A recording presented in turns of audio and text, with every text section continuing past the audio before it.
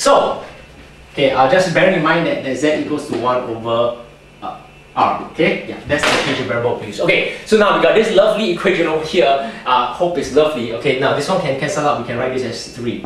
Okay, so now what can we do? Okay, let's divide. We want to keep the second derivative by itself. Okay, so let's just divide everything by minus h squared z squared. Okay, so that we will isolate the second derivative. Okay, because something interesting will come out. Okay, so this one will go over here. This one brings up, we got a z over here. Okay, and then equals this one, we will just bring over, cancel. We got a k over h squared. Okay, I hope that is correct. If my algebra is still fine, and I think that is so. Okay, yeah, that is what we have. Okay, we got this equation over here. So let's look at it. What is the right hand side? The right hand side is a constant. What is z? Z is the variable that is related to this, okay? And what is the second derivative? Well, that will give me sort of an acceleration, okay? And if you look at it, I'm not sure about you, but if you study simple harmonic motion, this is the equation of simple harmonic motion, right?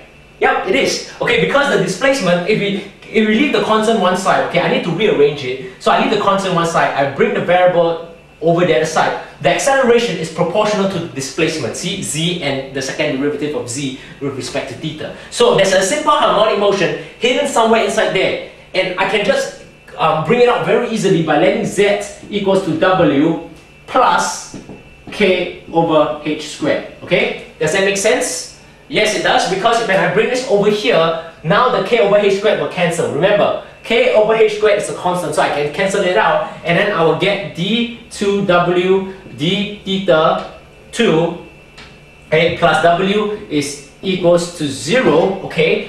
And then what I can do is that I can just simply apply the formula for simple harmonic motion, and then later I will just rearrange it to get z. Oh, I don't even need to rearrange it. I can just simply write z is equals to, now what's the equation, the formula? It's a constant a sine theta plus b cosine theta plus the constant over here, h squared. So this is z. There we go. Okay, almost there, but still not quite. Okay, that's the equation that we have. Okay, so let's just erase this and go back to what we have, the orientation of the axis. Okay, now let's take a look at this. Okay, now this is quite difficult to understand, so I will try my best. Okay, now remember we're dealing with the motion of the planet small m, or the planet Earth, that goes around an elliptical orbit. Okay, so obviously r is defined as over here. However, the relationship between r and z is over here like that, the substitution that we made to simplify the algebra. Okay, so this is the general solution. Alright, it's the general solution because there's an a and there's a b. Now, but we want the particular solution, or particle solution. Okay, how we're gonna do about that is we just let the planet M, or the planet Earth, okay, just go to this line over here where theta is equals to 0, because it's very easy to identify, you know, when that happens, or at least it's very easy to make substitutions of certain values when theta is equals to 0. And that is what we're gonna do. Okay, now you can also recognize from here, it's not that obvious, but it should be that r, when theta equals to 0, r takes a minimum. Okay, r takes a minimum value. Now when r takes a minimum value, that will mean that by the change of variable that we have made, z would take a maximum value. 1 divided by a really small value gives us a bigger value. So z takes a maximum value. Okay, just you need to stick with me on this one. Okay, so z takes a maximum value. So remember, our particular solution, we are focusing on the point over here when theta is equals to 0. So when theta is equals to 0, okay, we have dz d theta is equals to 0, okay, because it's the maximum point.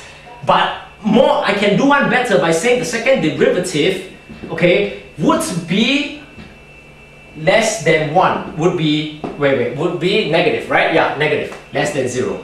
Okay, simple illustration. Okay, you see whether you got your second derivatives in check. Okay, z takes a maximum, so basically we are focusing on this point over here. Now, the first derivative needs to go like that. Okay, so okay, it can actually go like this or like this, but since it's a maximum value, the first derivative needs to go like that. it increases gradient, then it negatives, for the gradient decreases, okay? But if the first derivative is like that, the second derivative is thus like this, okay? Because we need a negative gradient to shoot the line going downwards. So this explains why the second derivative is less than 0, okay? This is what we got. So knowing that we have this, we can now just simply differentiate this, okay? And substitute the values of theta inside. Okay, very easy. First derivative, we got a cosine theta, okay? Then we got a minus b sine theta, okay? And then the second derivative, I'll just do it right away, okay? We got a minus a sine theta, okay? Minus b cosine theta.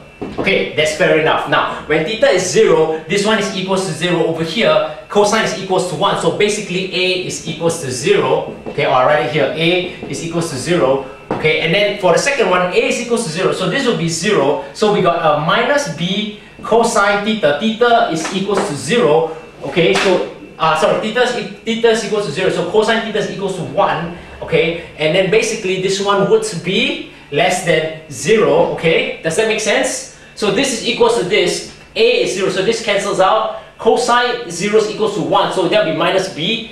This one is less than 0, so I'll write it like that, and now I'll just change the sign, and b is more than 0 over here like so. b is more than 0, okay? Now that is, we're almost there, so stay with me, okay? So this is the particular solution that we got. Now we can reduce this equation, knowing that a is 0, z is now equals to b cosine theta plus k over h squared, okay? But what is z? Z is 1 divided by r. So what is r? R is 1 divided by z. So we can just simply rewrite this as h squared, okay? h squared b cosine theta plus k. So we can take the reciprocal, which is what I'm going to do now. R is equals to h squared, okay? Then we bring this over down. We got k plus h squared b cosine theta. Okay, now we're going to divide by k. So it's h squared divided by k on the top. This one becomes by 1 plus h squared divided by k, okay, cosine theta. Okay, now making one last substitution. Just let e, a constant e, equals to h squared divided by k. And then now our final equation is r is equals to e divided by 1 plus e cosine theta. Okay, r is equals to this. What we needed is r equals to function theta, and that is what we got. Okay. Finally, this is the equation that we have in mind. Now, how good is your conic section? Mine is not so good, okay? But anyways, if you got this equation over here, okay, e1 plus e cosine theta, okay, 1e divided by 1 plus e cosine theta. This can either be an ellipsis, a parabola, or a hyperbola, okay? As R is a conic section that is focused at the origin, okay? Just like the origin is over here. It could be an ellipsis, a parabola, or a hyperbola. Taking from planets, taking what we see, and taking what we know, we can just conclude that it's an ellipsis. Because if it's a parabola, it will shoot out of its orbit, okay? If it's a hyperbola, it will shoot towards an isotope. That doesn't happen. The planet sticks around its orbit. And so, from this equation, depending on what E is, it can either be one of these three, but we can conclude that it is an ellipsis because the planet still stays in its rotation. Okay? And there we go. A bit messy, okay, but basically this is the result we want to have, is actually this result over here. Okay, using all substitutions that we know, using the change in variable to simplify the algebra, using the equation from the previous Kepler's law, and using, this is starting from the equations of motion. Kepler's first law, that R is in the polar form E divided by 1 plus E cosine theta, where E is a constant, and that gives us an equation of an ellipsis. If I'm not wrong, that's when E is less than 1. Okay, I think that's the key over here. So, whoa, that's a tough one, but I hope I did justice to the problem. Okay, hope you enjoyed it.